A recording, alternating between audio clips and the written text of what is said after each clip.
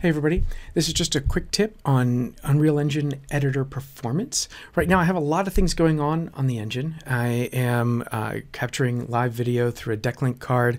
Also there are two different NDI feeds feeding into this view. One of them is the view from Unreal Engine, as well as another computer that's just on the Unreal website. All of this stuff is working pretty smoothly right now, while it's also being streamed out an SDI output that could be used for external feeds.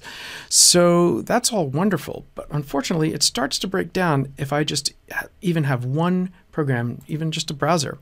If I bring that browser into the foreground, you can see that my video feed now becomes choppy. In the viewport, I'm completely frozen. That's embarrassing. Let's go back to Unreal Engine and just really quickly address this. What we're going to do is go to Edit and Preferences and search for CPU. So I'm going to go to CPU.